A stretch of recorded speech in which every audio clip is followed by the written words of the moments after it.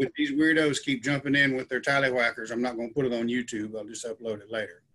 Or I might not upload it at all. But I had an idea about this thing with Baldur.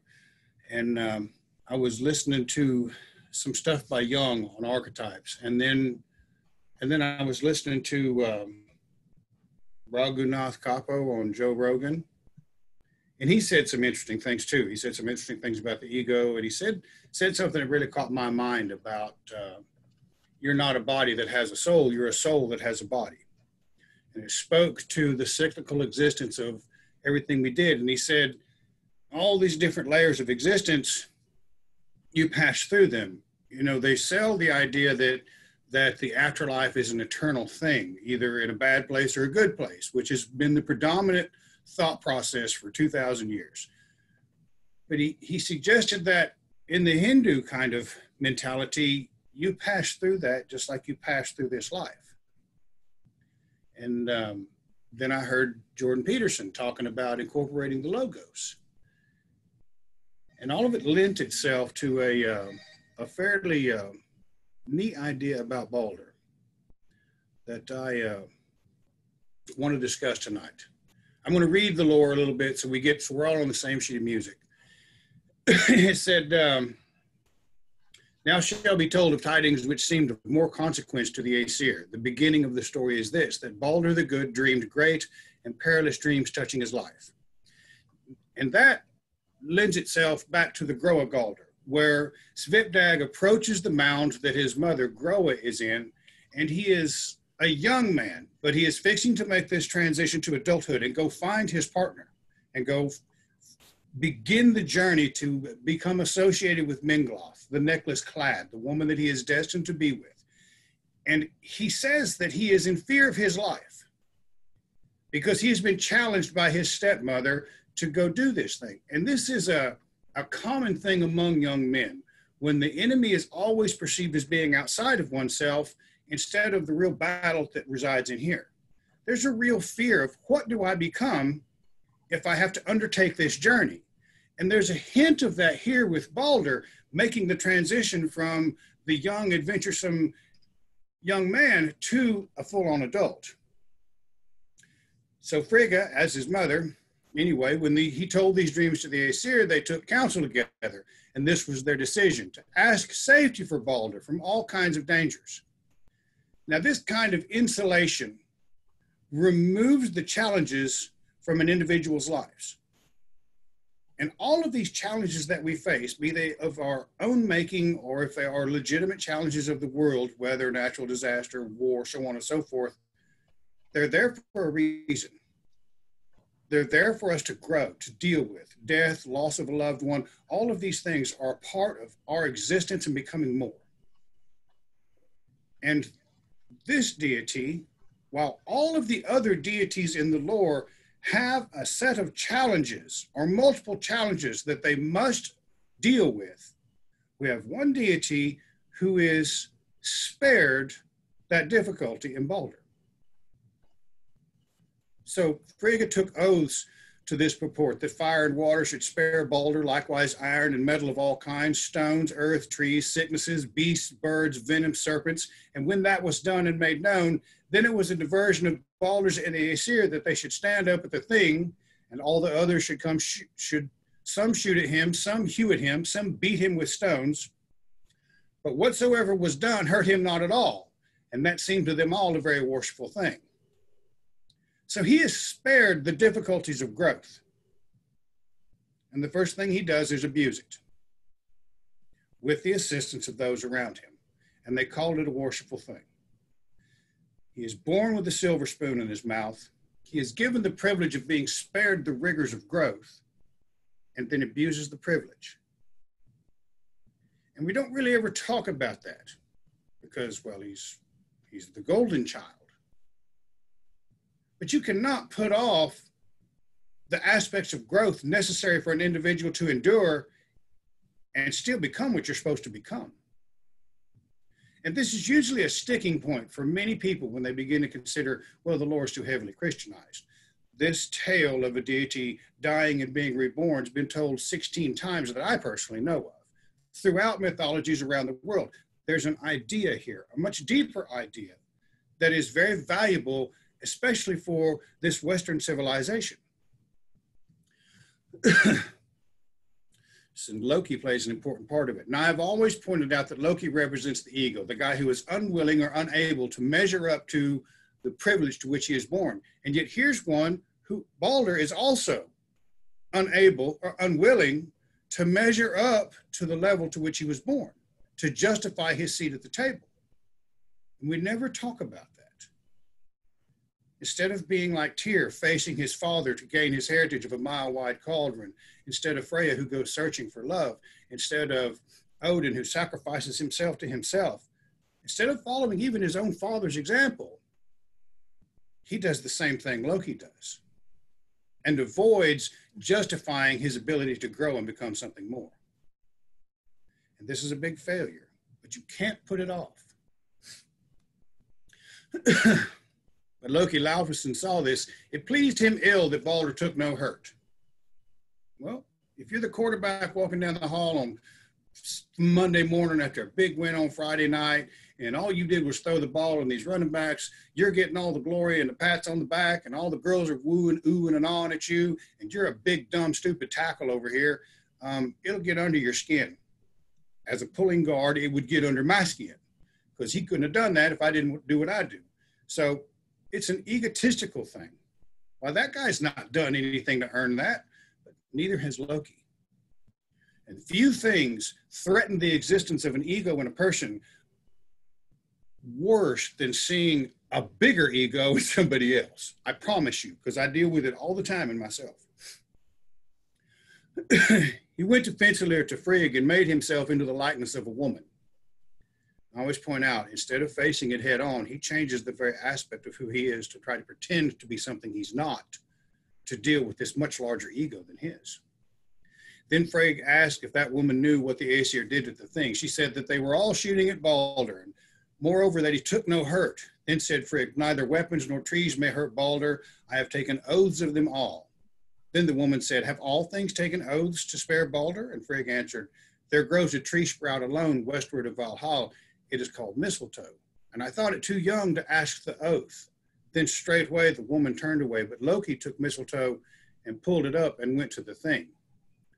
Hoder stood outside the ring of men because he was blind. And this I've always thought of as Loki as an aspect of the Pope. Approaching the blind and the downtrodden, the outcast, those people standing at the fringe of society to preach this message of hope and point out the failures of the civilization that they were outcast from. But he said, then he spake to Loki, why dost thou not shoot at Baldur? He answered, because I see not where Baldur is, and for this also that I am weaponless. Then said Loki, do thou also after the manner of other men, and show Baldur honor as other men do.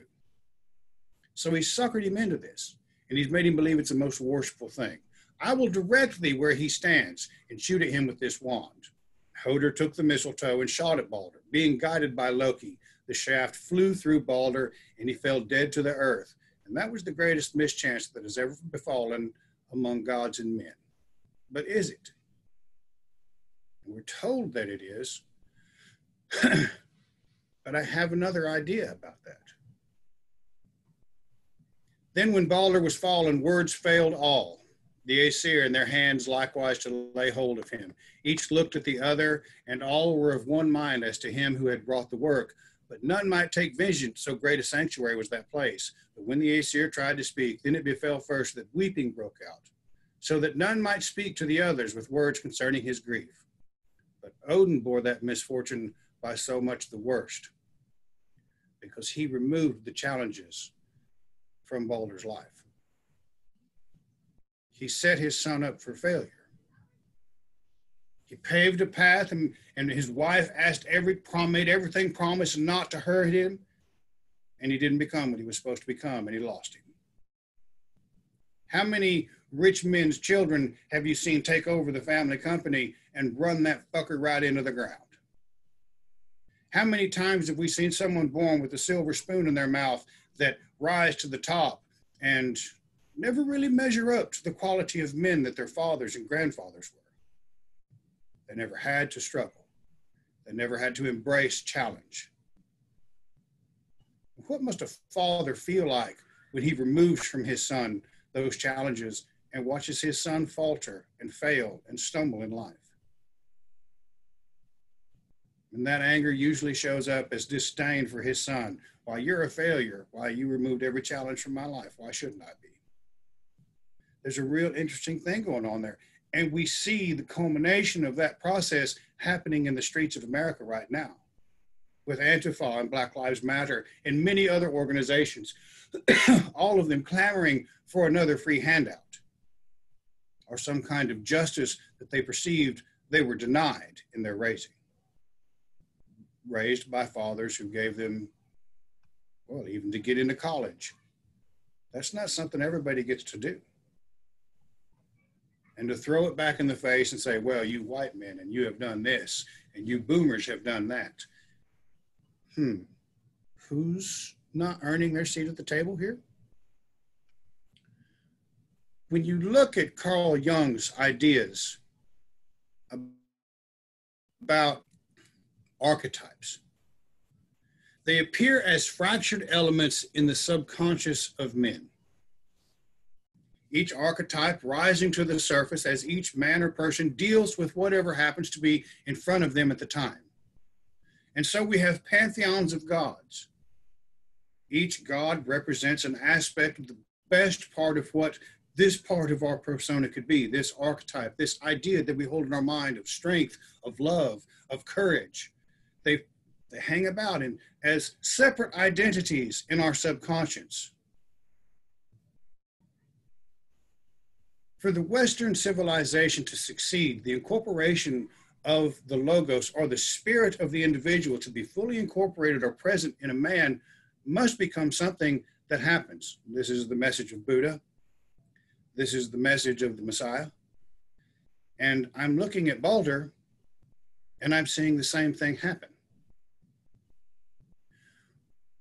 When the spirit inhabits a body, it recoils in horror at the evils of this world, the pain that we see, the harm that we do to the other. Look at the 20th century in itself as a snapshot of human evolution. The very best thinking we could come up with resulted in the deaths of hundreds of millions of individuals around the world in the name of political ideas that are a weak and shallow substitute for the full incorporation of a person's spirit into the shell to learn the lessons he's supposed to learn in life.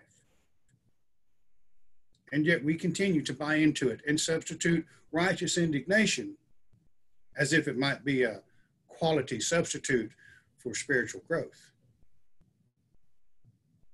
I find that a very shallow thing, and I see it prevalent across the board of much of the pagan beliefs, the monotheistic beliefs, and political systems.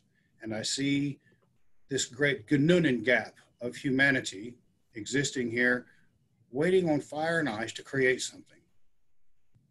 Baldur leads the way with that. When Baldur dies, he goes to hell. And when the gods had come to themselves, Frigg spake and asked who there might be among the Aesir who would fain have for his own all her love and favor. Let him ride the road to hell and seek if he may find Baldur, and offer a hell a ransom if she will let Baldur come home to Asgard, once again to remove from her son's future the challenges he must endure. How many times have I seen a mother or a father watch their son languish in drug addiction or alcoholism at the edge of death on the fringes of society in very much pain, and they're standing there with gritted teeth and clenched fists saying, come on, son, I know you can do it. And their son falls and their daughter falls, and they end up in places that some of us only ever see in movies and some of us have lived through. And once again, Frigga is trying to do her best to make sure her son doesn't have to go through this. But those people that go through those rooms and then they come out of it and they find some kind of way to stand up one more time, they become, if they remain sober, the kind of quality people you want to associate with, that make it easy to love, that find it easy to love you. Because they embraced the suck. Because they found a way to put themselves back up and find some kind of faith or spirituality, or I don't give a fuck if it's yoga, as long as they figured some way to figure out how to love themselves one more time and not have to live that way. They dealt with the challenges that they're at hand. They handled the pain of their life and became something more, as every god in the lore has done, with the exception of Baldur up to now. The Aesir took the body of Baldur and brought it to the sea. Once again, that great, fathomless ocean of spirituality that the gods feast in at Ygri's feast. Hringhorni is the name of Baldur's ship, and it was the greatest of all ships. The gods would have launched it and made Baldur's pyre thereon, but the ship stirred not forward. And word was sent to Jotunheim after that giantess who was called Hyrrokin. And when she had come riding a wolf and having a viper for a bridle, then she leaped off the steed and Odin called the 4 berserks to tend the steed, but they were not able to hold it until they had felled it.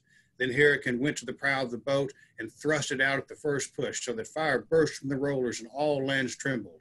Thor became angry and clutched his hammer and would have straightway broken her head had not the gods prayed peace for her.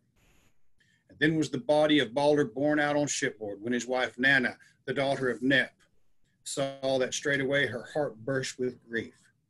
And she died. She was borne to the pyre, and the fire was kindled. And that's the first hint that something very special is happening here. This feminine and masculine union of a full, powerful individual, a couple taking a journey together. And there's something very powerful, because he must have done something right. At some point, he must have been brave enough to love a woman that strongly. And many times, the feminine, or with a female legend, the masculine, can represent that divine incorporation of divine ideas with the spirit into the individual. It can be perceived that way here as well. Then Thor stood by and hallowed the pyre with Mjolnir, and before his feet ran a certain dwarf which was named Leiter. Thor kicked at him with his foot and thrust him into the fire. So, keep your kids under control. I mean, if they're going to start showing their ass, they're going to get kicked into the fire. I mean, it's just the way it is. Be seen and not heard. I grew up that way. People of many races visited this burning. First is to be told of Odin, how Frigg and the Valkyrs went with him and his ravens. But Frey drove in on his chariot with the boar called Goldmane, or Fearful Tusk. And Heimdallr rode the horse called Goldtop, and Freya drove her cats. Thither came also much people of the Rime giants and the hill giants. And Odin laid on the pyre that gold ring which is called a Draupnir. This quality attended it, that every 9th night there dropped from it 8 gold rings of equal weight. Baldur's horse led to the balefire with all of his trappings. And this is Odin doing his thing. So if you're a chieftain and you can give out 8 gold rings of equal weight, 8 oathed armbands every night, you can build for yourself one hell of a big army. So he's setting his son up for success. This is just like a father giving his son the company.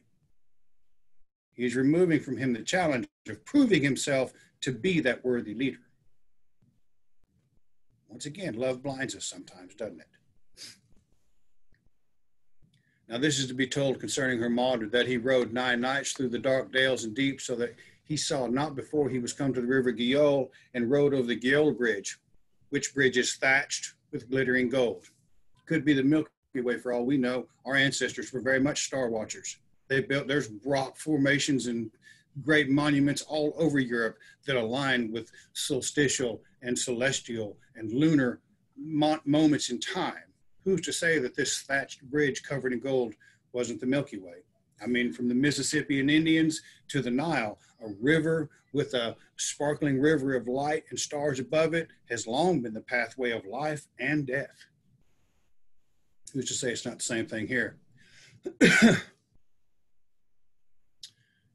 She asked him his name and race, saying that the day before they had ridden over the bridge 5 companies of dead men, but the bridge thunders no less under thee alone, and thou hast not the color of dead men.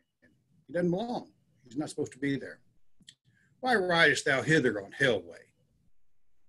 He answered, I am appointed to ride to hell to seek out Baldur. Hast thou perchance seen Baldur on Hellway? She said that Baldur had ridden over the Gills Bridge, but down in north lieth Hellway. Then Hermod rode on till he came to Hellgate. He dismounted from his steed and made his girths fast, mounted and pricked him with his spurs, and the steed leaped so hard over the grate that he came nowise near to it. Then Hermod rode home to the hall and dismounted from his steed. Rode home to the hall is an interesting choice of words for someone that's not supposed to be there. It's also a glimmer of what we might expect, perhaps, if we cross that bridge. Are we to ride home to the halls of our ancestors? I'd like to believe that. He went into the hall and saw sitting there in the high seat Baldur, his brother, sitting there in the high seat.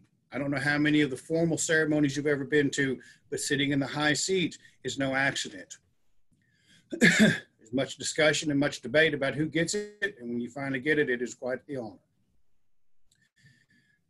Hermod tarried there overnight. At morn, Hermod prayed Hel that Baldur might ride home with him, and told her how great weeping was among the Aesir.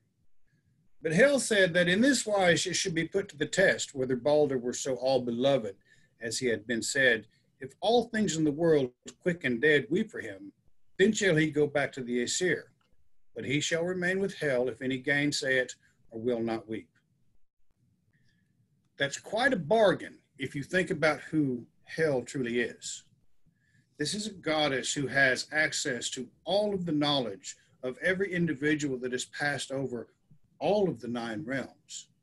So as a guardian of such knowledge and wisdom and ancestral lore as that, has access to all of it. She's got this individual here under her tutelage, under her wing, sitting in the high seat. He is a valued guest to this goddess, this sun-facing woman that stands at the entrance of the burial mound. She's loving him. I mean, there's really no other way to look at it. Not as a partner, but as one of her own. She's got plans for him because he has a journey of his own to make, one where he will not be able to call on mama and daddy to get out of the difficulties he has to face in life. And that's something we all got to understand. Some point in our life, we're going to come up in a situation where we can't call on mama or daddy. And we might not be able to hit our knees and call on some foreign god. And we're going to have to dig deep and figure out the gifts we were given to deal with the task at hand to become who we're supposed to become. He is going to fully incorporate the spirit of who he is into his frame. Now, this goes on. There's one being that will not weep, and he stays there.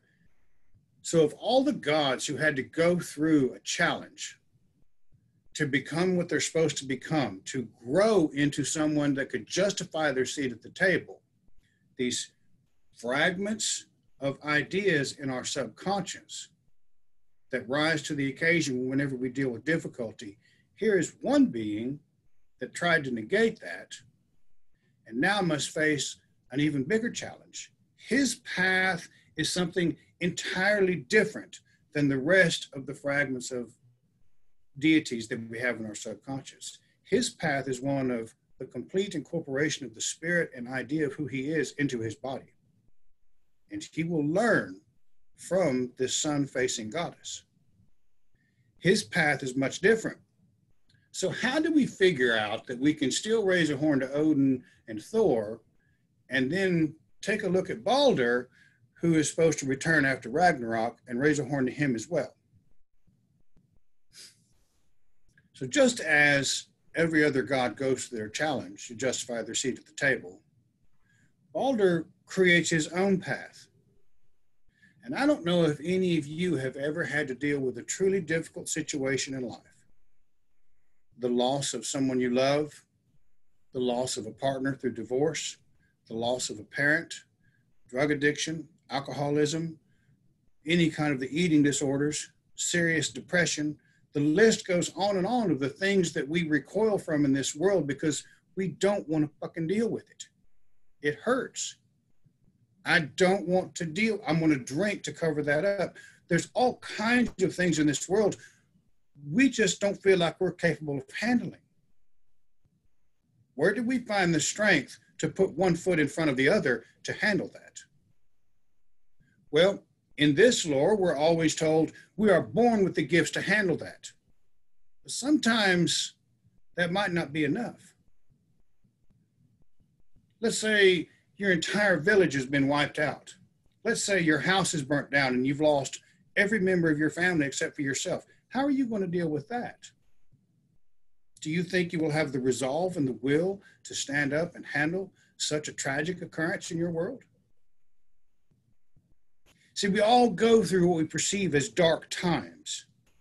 And by most accounts, this idea, other than people that have subscribed to the idea of hell as this goddess that is a guardian of all the wisdom and is the sun-facing goddess at the entry of the burial mound that escorts people to the halls of their ancestors, this loving and kind goddess of rebirth and regeneration and all the various forms that she takes, well, he might kind of be perceived as being in a dark place by most people in heathenry who are not aware of such distinctions.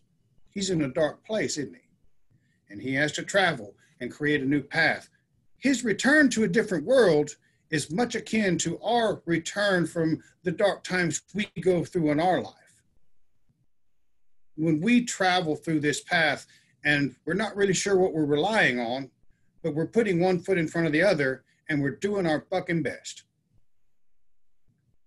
It's like when I first got sober, I began to look at the world through a new set of glasses. It was very much a new world. I began to see the sunset again. I began to hear the river flow. I began to see the light in my children's eyes. I began to see wonderful new things. Now, I didn't have a field that bore ripened fruit or a field full of leeks. I didn't have things producing unsown, but I did find that if I was doing the right thing, things got a lot easier. If I wasn't lying through my teeth about something, if I wasn't stealing from people, if I wasn't acting an ass, things began to go a lot better for me. I went through the tough times. I went through the dark times. I dealt with it. I almost died from it. And yet here I stand at 50.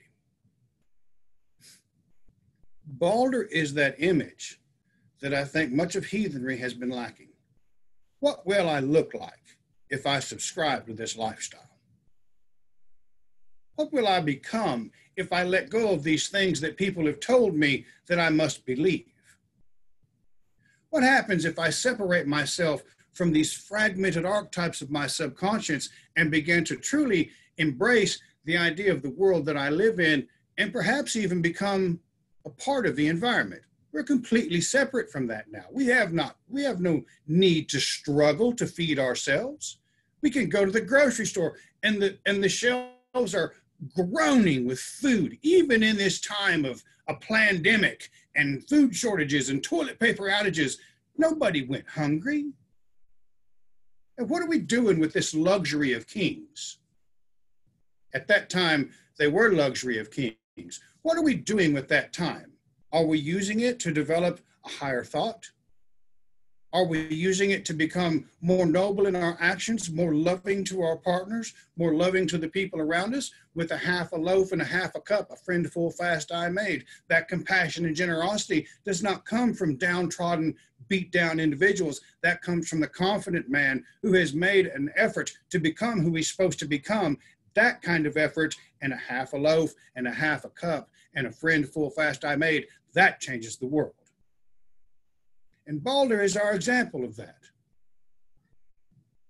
You cannot avoid the pain of growing in this world. I don't care how much money you have. At some point, you're going to face it. At some point, the money's going to dry. When money flies out the window, love walks out the door. It's funny how that works, but my granny said it and she ain't wrong. There's going to be trying times in our life. And I suspect that if we're going to begin to tell people that this also true way of life has some kind of glimmer of hope in it, maybe we need to start grabbing a hold of the challenges of life instead of finding a way to blame a political ideology or find a group of people that are holding us down or becoming a victim and we just didn't know it. instead of substituting the righteous indignation of the shallow ideas of political thought that dominate the landscape of much of Austria today, maybe we need to start saying, hey, if you deal with that, you come out the other side, you'll be able to stand up like a man or the woman that you were born on this earth to become. Because that, my friends, is the opiate of the masses. That is hope. And I do not see that being offered today, and I see Baldur making an effort to deal with it. Born with a golden spoon in his mouth. When her mother leaves, Baldur led him out of the hall and took the ring Draupnir and sent it to Odin for remembrance. He handed back the opportunity his father gave him, said, no, this is the challenge. I'm going to become a man.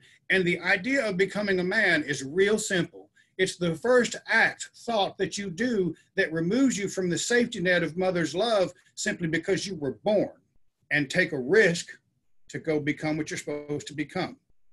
Baldur just did it when he sent that ring back. No, I'm going to build my own way.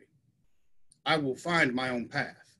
I will be the man I'm supposed to be, outside of the safety net of just being born, which is how he had operated for most of his life.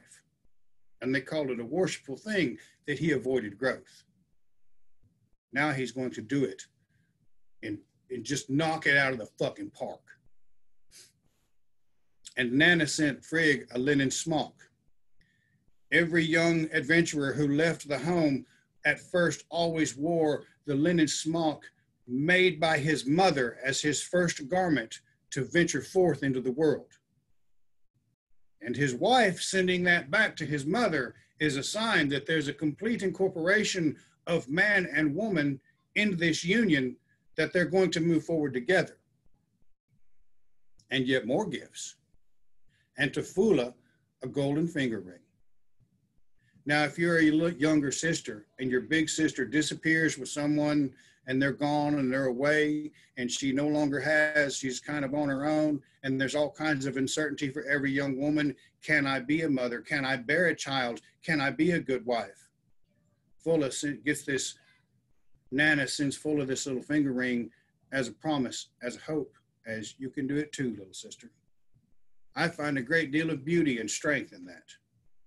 I find a great deal of encouragement in those simple actions of a man and a woman becoming together to go forward and become what they're supposed to become. This is not an easy task. We see it fail about us across the board. What is it, 50 or 60%, 70% divorce rate? Who knows how many relationships had to be shattered and destroyed before even that union of marriage was accomplished. We cannot shy away from the responsibilities we have to begin to love ourselves first and accept the responsibility for our actions and become what we're supposed to become. Sometimes it's going to piss people off. Not much you can do about it. But you will move forward. And you will learn. When Baldur completes his journey through Helheim with this great guardian and goddess that guides him through it all, he returns to a world that's suited for him. And perhaps if we begin to pay attention to some of the deeper meanings of these tales, perhaps we might begin to build for ourselves a world we're suited to become what we're supposed to become. I can't tell you what that is for you. I have no idea. But I do know that we can no longer afford to sidestep the ideas of personal growth and development or the wisdom of these ancestors because we are more favorably inclined to becoming righteously indignant about political ideas. No, that's no longer going to work. Or this thing right here that we all hold so dear will die in the backyards as we pass away, having been another brief blip in a timeline of history. It's time to begin to reach for something more. And everything I just read there tells me it's probably going to suck, but it's time to do it. It's time to set aside those things that we have held to believe are so valuable and important because someone else said they were valuable and important. How does that help me put food on the table? How does that help me love someone stronger? How does that help me value me first and foremost? I have not accepted any great challenge. Can we say that about ourselves? What great challenge have you embraced? What great thing have you gone and tried to do?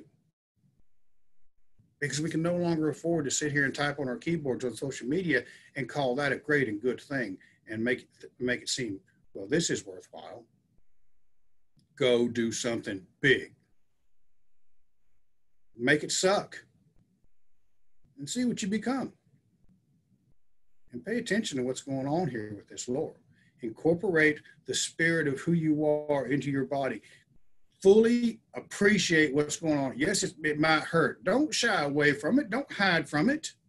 Deal with it. Be in this moment. Feel that pain. Feel that love. I don't care. Sit there and cry, scream, kick, wail, whatever you think you need to do. But be in this moment with it. Don't avoid it. Don't deny it. Don't blame somebody else. Be you, not them. Anyway, I'm probably going to write a book about it.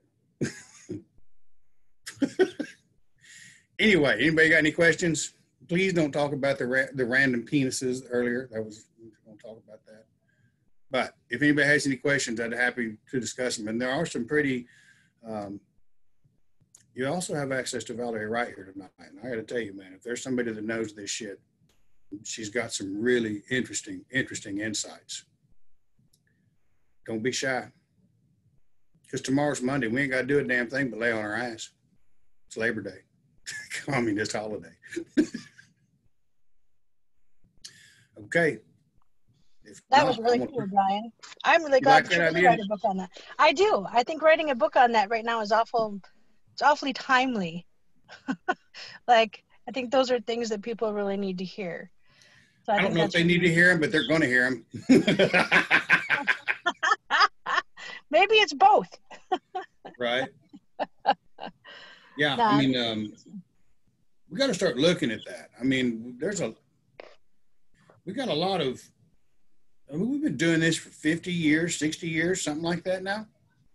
And this, if someone walks in and decides they want to become Asatru, what do I tell them about what their life might look like if they begin to embrace what it really means to live a life? Because honestly, if you're living a life the way we should be, we're living like 5 to 1 of everybody else. You know, I mean, there's always something going on. There's always something to do. There's always work to be done. There's always something to be reading or studying or learning or doing. Or training or lifting. I mean, it's a big life to live. And I think that's the real enemy. I think that's the real seductive power of comfort, is when we become comfortable and we get familiar with certain things, what's the impetus to keep trying? Well, if you live this lifestyle long enough, it just becomes a part of who you are. You just do. You just keep going. And life is good because of it. No matter what's going on. I mean, if it's some bad things happen in this time frame, I still feel pretty good. Things are still happening the way they're supposed to happen. I like it. Hey, Bryan, I think I do actually have a question. Okay, what you got? You always have a good question, Jerry. Yeah, thank you very much. I don't think it's super pertinent to today's specific topic, but I kind of had this thought last night, and I'm just wondering what anyone really here thinks of it. So I'll just read. I posted about this on MeWe a couple hours ago. I'll just quote myself. I had an insight on doing some reflection yesterday about Bifrost, Rainbow Bridge. In ancient Rome, the high priest's office was called Pontifex Maximus, a title stolen by the Bishop of Rome. Mm-hmm. But that name meant something like the greatest builder of bridges. Mm-hmm. The idea, of course, is that ritual builds a metaphysical bridge between the terrestrial and the celestial realms. In order for the rainbow to appear, rain falls first, something a bit like a libation. So basically, is the concept of Bifrost or Asbru in any way a mythological parallel to ritual itself? That's a couple of different things, really, that in my mind anyway. Ritual is that formal setting that solidifies in an individual's mind what they're doing. Let's say that I'm leading a bloat for 150 people, right? I'm going through the motions. I'm doing everything. There's a Valkyrie carrying the horn. I'm reciting certain things. I'm talking. What is the purpose of what I'm doing? I'm trying to keep everyone on the same sheet of music. I'm trying to keep everybody's thought process all focused on one thing, right? So when we do ceremony, we're formalizing a thought process to make a connection with the divine as we perceive it, to connect with the fractured elements of the archetypes in our subconscious, correct? That's kind of what we're talking about with regards to ceremony. Now, if you want to get into ceremony, I highly encourage you to take a look at what the Theodish have done, because you're not going to find people that have a greater understanding of what a ceremony or how to conduct it than those individuals. So now, as far as the Bifrost is concerned, that ties into your thought process. Let me see if I can find this here real quick. The Rainbow Bridge. And some people don't like that I do this, but I do it anyway, because I find I'll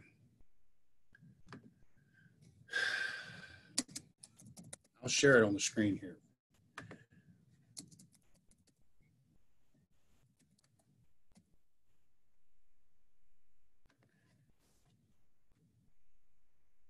See if I can, give me just 1 second.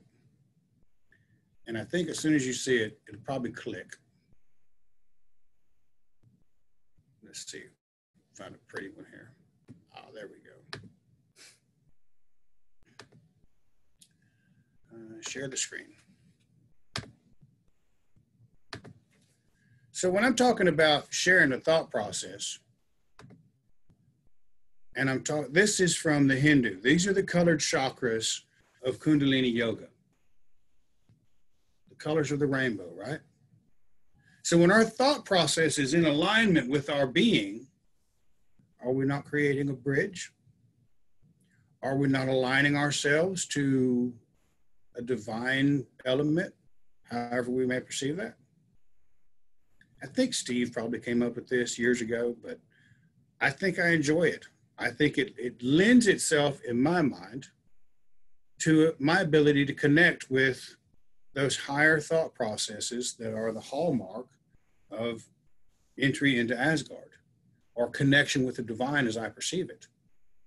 Do you see what I'm saying, Terry?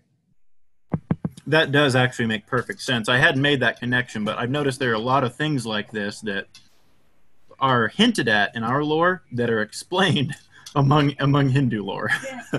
There is that, and you know what? You will find common themes of high mythological thought literally around the globe. There's an 8-legged white horse for the dead in Korean mythology, and I think there's another place there's an 8-legged horse too.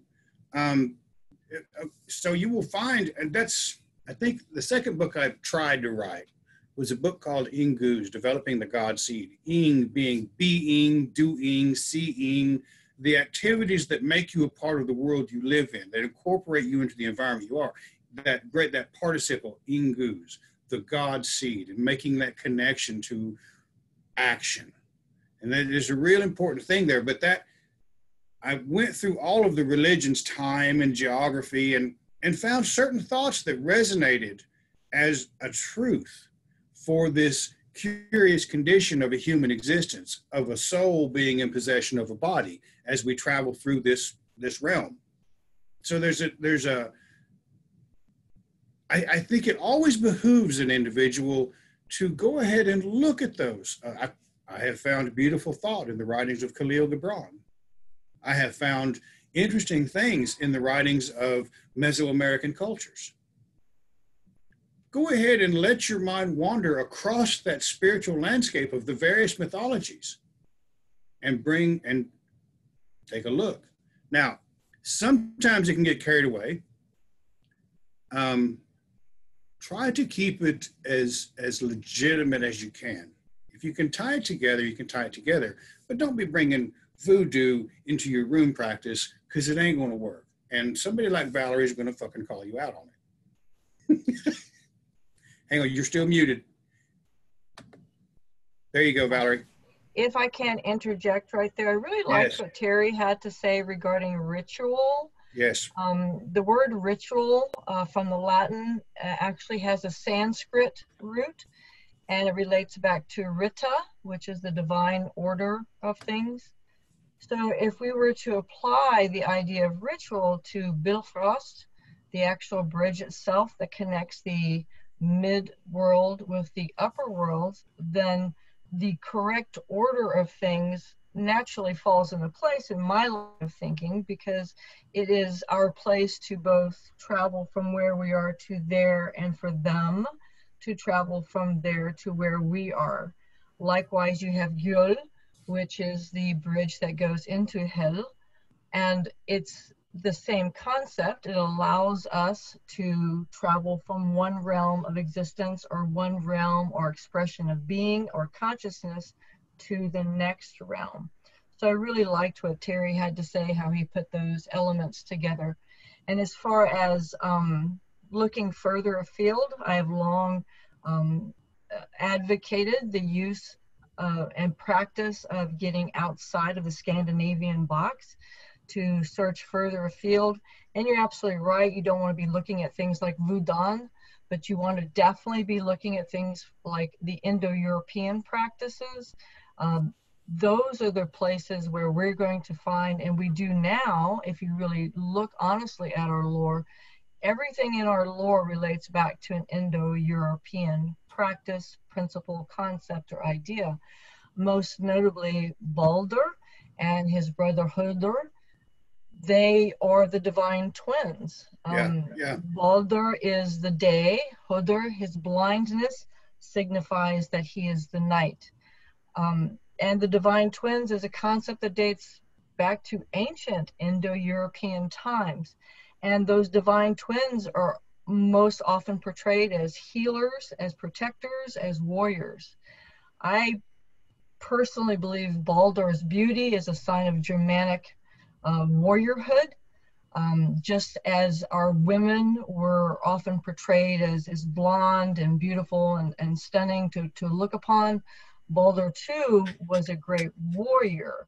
There are more kennings for him as being a warrior, an accomplished and skilled member of the Mannerbund, than there is for him to be actually innocent and childlike. Yeah, you're right. You're absolutely right. You're absolutely right. That divine twin also has an element of it of the duality of an individual has a good and a bad side in each individual. In the Bible, it shows up as Cain slew Abel. It's interesting that they took that element of the divine twins within each of us, these elements of who we are, and made them opponents, which I always thought was a real odd twist, but I think it serves a purpose for their purpose. You know what I mean? But within each of us, there are elements of who we are, right and wrong. I don't think does it have to be right and wrong? Do we not say within our own vernacular as different as day and night? That's right. You know, I have, just as we all have, a daylight persona, something that is seen clearly to anybody who looks upon me.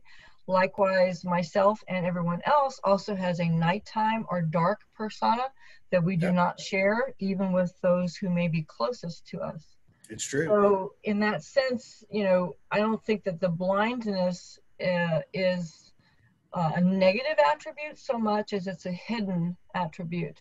A lot of times in the lore, things that are considered black or dark are not taken on as being negative, which was a lot of the Christian influence that came much later, but something that was obfuscated, something that was more meant for the shadows, meant for the darkness. And in that, I don't see anything wrong.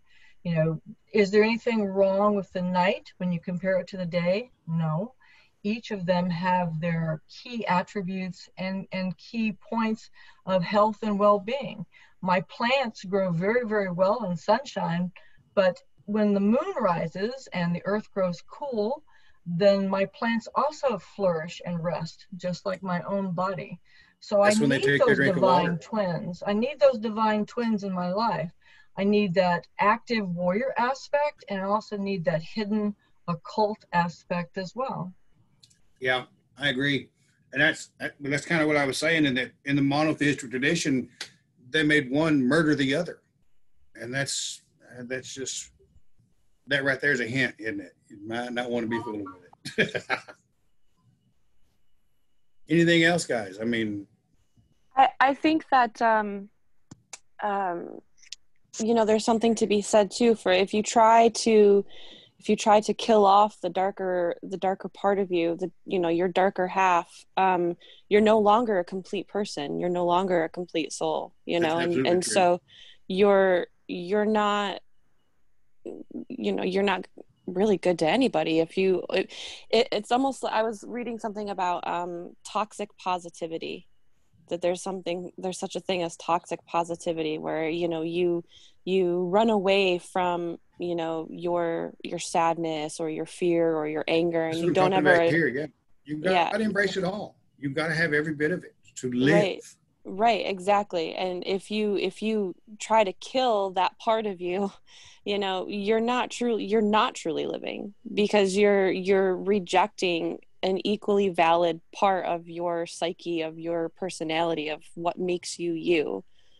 I like how this kind of came full circle. I really like this. That's a very good point, Erin. I like that. That's a very good point.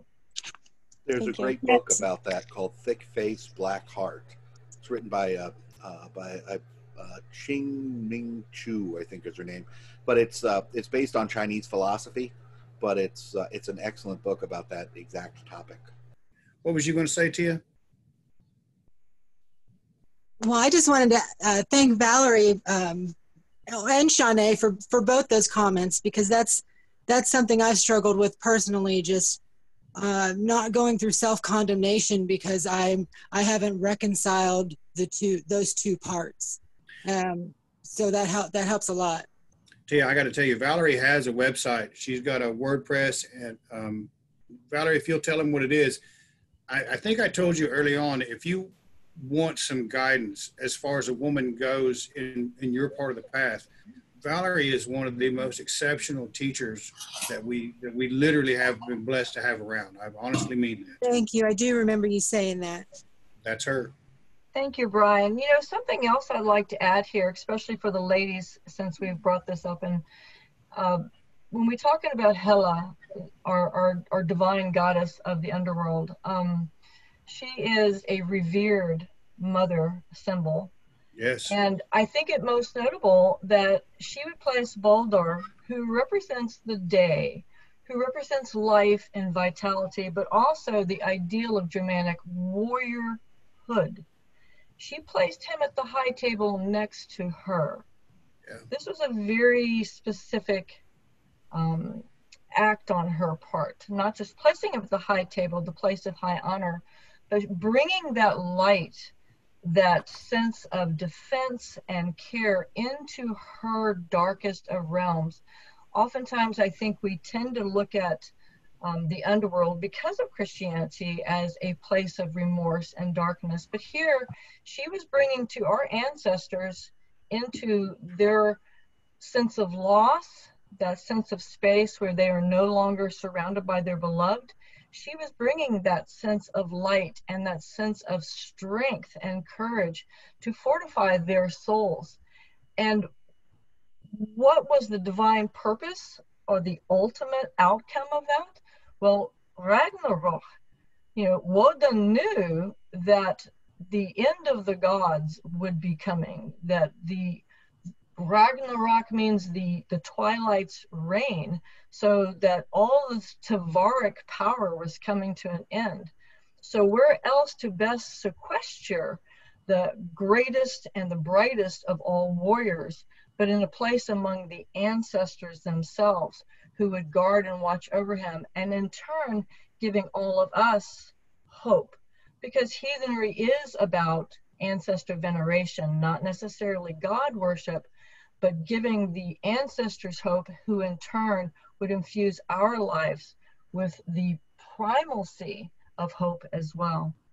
There's a beautiful connection there that goes both ways that I probably, one of these days I might talk about it, that we sometimes gloss over with the ancestors. But I also think, Odin sacrificed himself to pick up the runes, that jeweled form of the knowledge of all of his ancestors. I wonder how long, Baldur's essentially doing the same thing.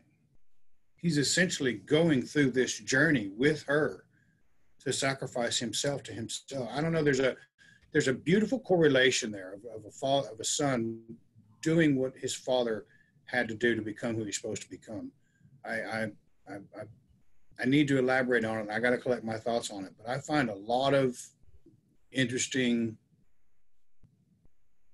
It just fascinates the fuck out of me. I don't even know other way to put it. I think it's beautiful, and I think it's one of the things that we need to be talking about more, because I know for myself, the people that I deal with they call because they're hurting, and they're wanting to figure out what aspect of themselves to empower so they can make it through another day. And sometimes it's quite bad. Sometimes it's very bad. And there's something real important, but you're right. He is sequestered in the halls of the ancestors. And that's an important thing. Perhaps it's a gift for a gift. He got the runes from his ancestors. He gave him his son. That's a powerful exchange of gift. Another interesting aspect of that tale is the Gigyar folk, who, just like Frigga asked all things to pray for Baldur, Hel also set up that same condition. She said, does really everybody miss him? Does really everybody? And it was Throlk, the Gigyar, the great giantess, who said, no, I will not cry for him. And I think that's notable because her name means thanks. Now, thanks is a very powerful word for somebody who we basically demonized. So she didn't cry for Baldur, so he was punished and tortured and cast away into prison. But her name means thanks. So I like to think that when our ancestors are writing these stories, they were living these little kernels of wisdom. Absolutely. And when you have this powerful Jotunic woman, this Gigyar, she had the power to release, more so than hell, she had the power to release Baldur from that confine, but she chose not to. Was this out of spite, or was it because she too was far-seeing? Her name does mean thanks, and what is thanks but a gift for a gift, as Bryan, you said earlier. So yeah. I'd kind of like to think that that was also a very deliberate act, not a punishment act, but something that she thankfully thought of and realized the importance of. There's there's always a grandma or grandpa saying that boy needs to go through this. You know what I mean? Yeah, but their names don't always mean thanks. No, they don't. You're absolutely right. What is that, Erin? What are you saying? That could also be kind of the same with, having gratitude for the journey you're on instead of trying to backpedal and get out of whatever situation you're in. Beautiful, good. Having gratitude for the journey that you're on, and in ahead of time being grateful for the lesson that you're about to learn. I think it makes it a lot easier to face. It could, it can take the fear and uncertainty away when you approach this unseen, challenge with gratitude. Thank you for whatever this is.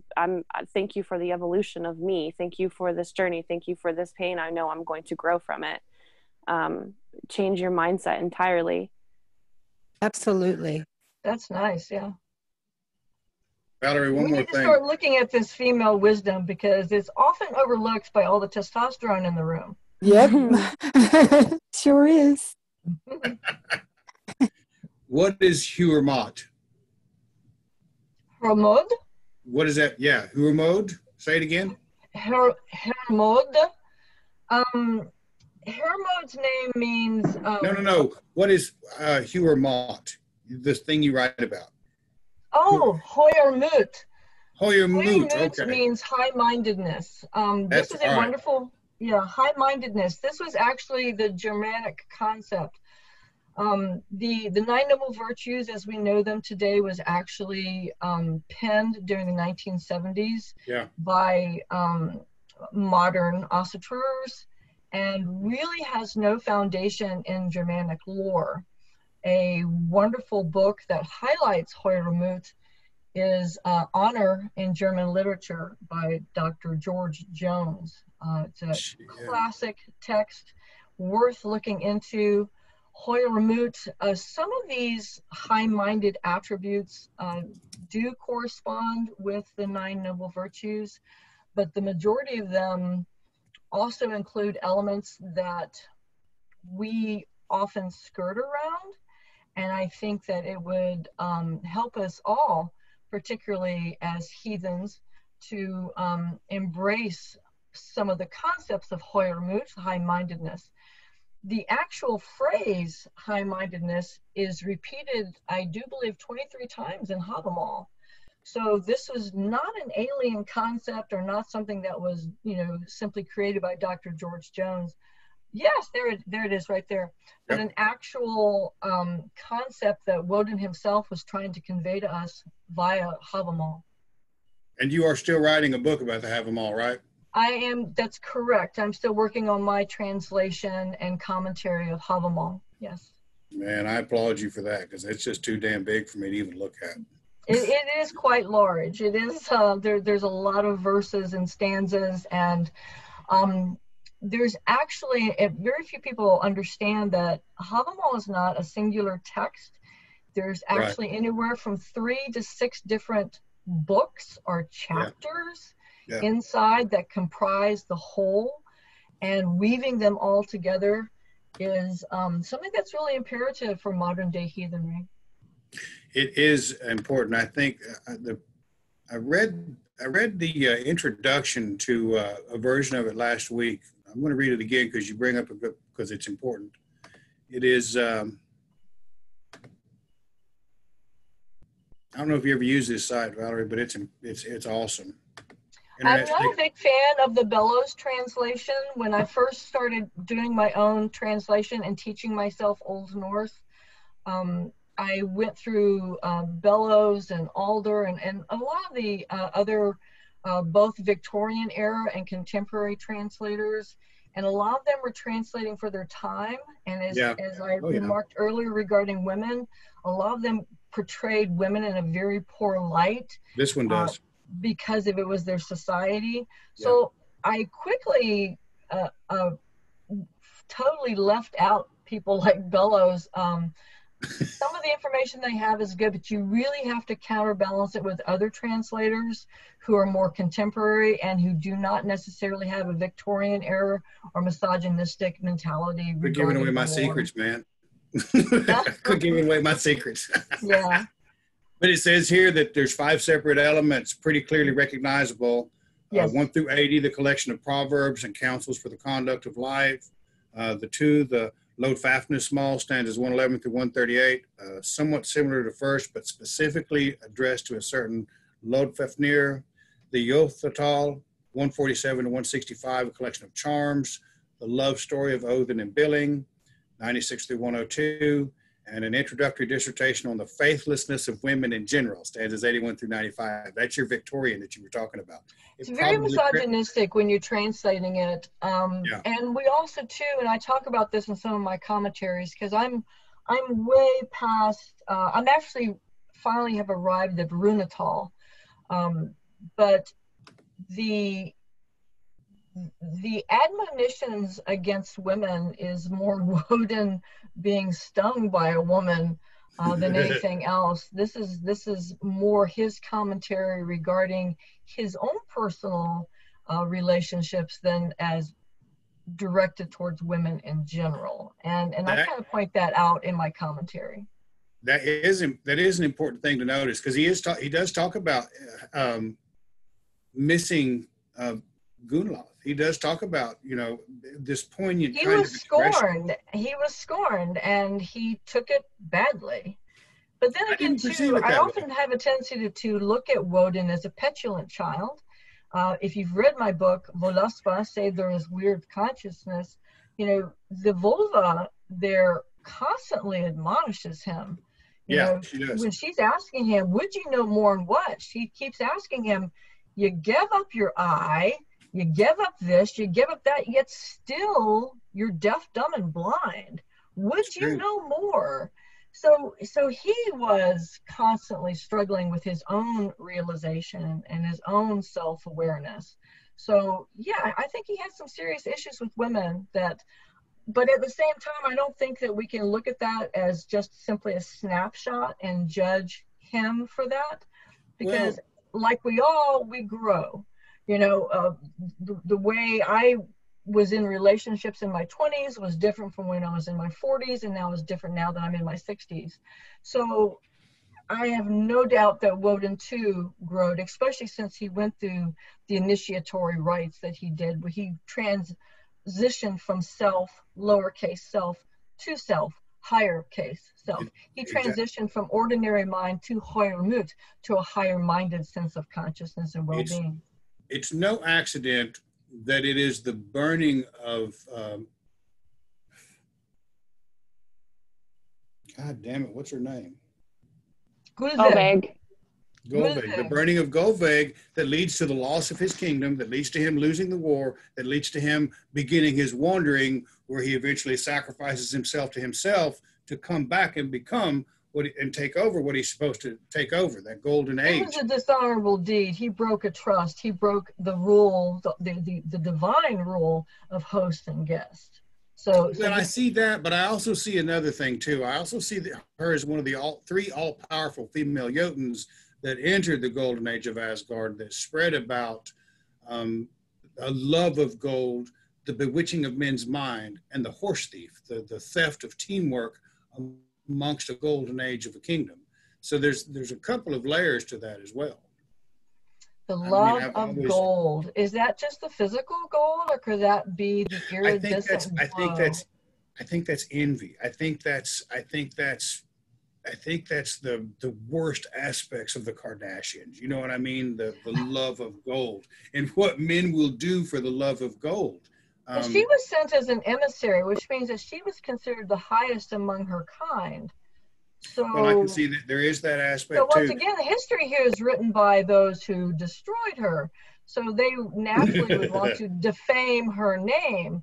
Versus, once again, she was sent as an emissary. They were saying she is our best and our brightest. So yeah, here, but I don't know that.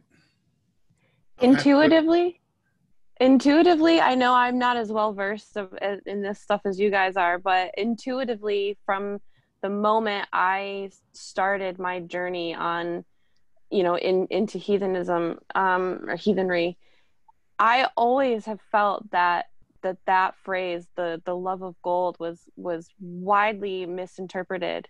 I've just always felt that she, again, just intuitively, and I can't ever really put my finger on why specifically, and I've spent a lot of time really questioning this and still haven't come up with any real good answers. You definitely need to read my book, Voluspa, Say There Is Weird Consciousness, because I break down the meaning of her name and what gold actually represented to the ancient peoples from a cultural perspective, not from our perspective today, but from how they viewed gold, which you are correct in your innate assumption is not a negative way at all.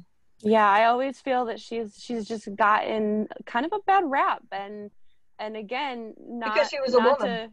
Right. Well, I was just going to say not to poop on a all man the guys will burn partying. a woman down. Don't kid yourself. Not to poop on all the guys partying here, but men fear powerful women, especially if she had more, influence, or she had stronger skill set, and I mean it's Odin, he's a prideful god, he's a prideful man. Look at a lot of you know, the things that women were put through during the Inquisition, you know, or if you know, look at Salem, for example. I have an ancestor actually that was killed in Salem. A lot of these women, you know, they were in powerful positions because of who they were married to. And you had these men, you know, that were afraid of the influence that they could potentially wield, and what better way to shut them up than to kill them. You know, even within our own heathenry, and this is quite notable, that all of our vulvas and all of our folk who do seder are described once again in these older texts as witches. The word witch is never found in Old Norse.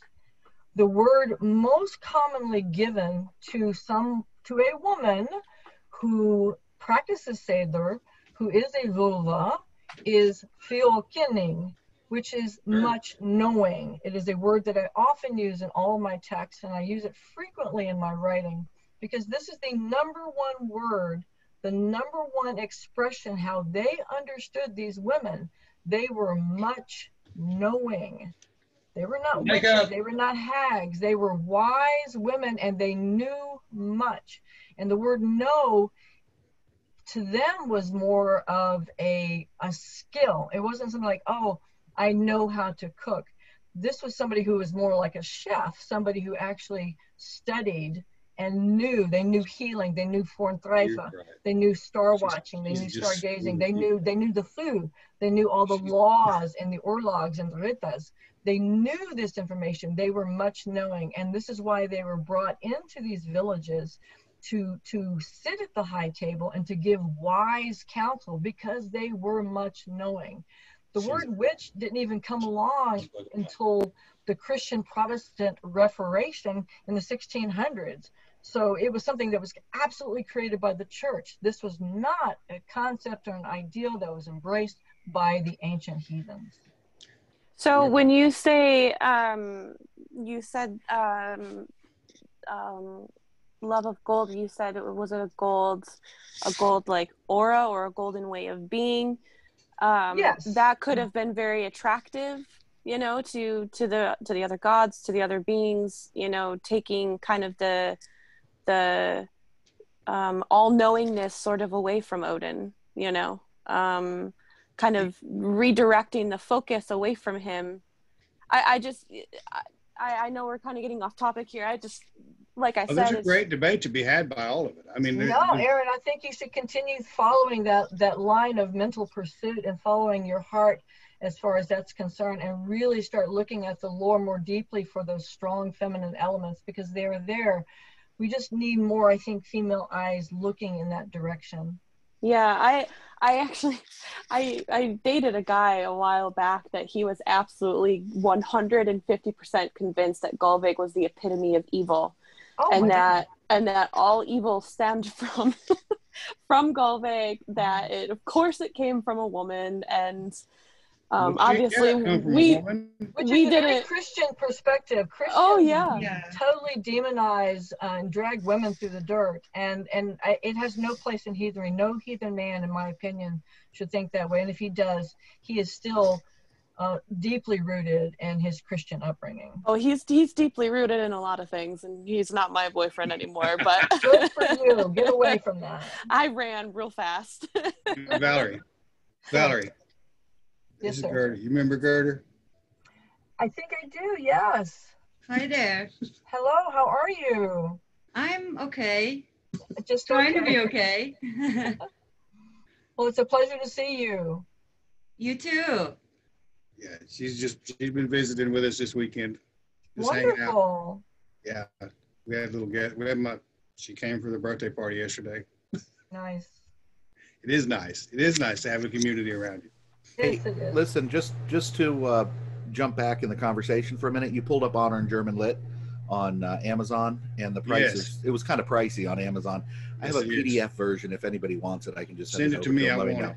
Yeah, the PDF is out there. Thank you, Everett, for bringing that up. Yes, yeah, send that to me if you would. Me too, if you don't mind, bud. Well, me three. Okay, who was two? Me, Aaron. I've actually written several essays. Actually, I've written a primary essay on Hoyer Moot. And what I did, I just simply extrapolated all the concepts of high-mindedness that Dr. Jones contabulated himself, and I put them into a singular essay. So it makes it a lot easier to read. You can read the whole book. I highly recommend reading the whole book.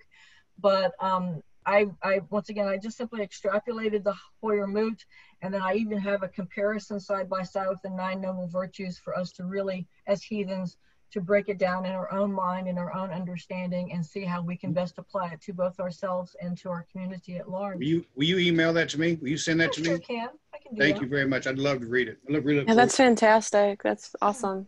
Oh, I will share that. Okay, guys, I really appreciate everybody's time this evening. Thank you all for joining me. As always, it's an absolute pleasure to sit here and be able to discuss these kind of things. Erin, be sure to drop me a line. I would love to hear some more of your ideas and thoughts. Yes, ma'am. Thank you very much. And Terry, I think Terry hung up, but I also like some of the things that Terry had to say as well. Yeah, what's your website again? Who, mine? Yeah, yours. Which one? Oh, well, it's easier to find me through my Facebook page, which I know you don't like anymore. I mean, there's a wealth of information there that is just, it's really important. And she's got several books on Amazon too. They're all very good. I've got a couple. All my books are on Amazon, correct. I think I have Cedar Spray in that here. I found it. I was looking through it the other day. Anyway, I appreciate everybody's time this evening. All of y'all have a good night. Tomorrow is Labor Day, a communist holiday. Feel free to lay on your ass and have a good day off. Good night. Good night. Thank you, everyone. Good night. Thank you all very much. Thank you. Bryan, so much. Thanks. Good night.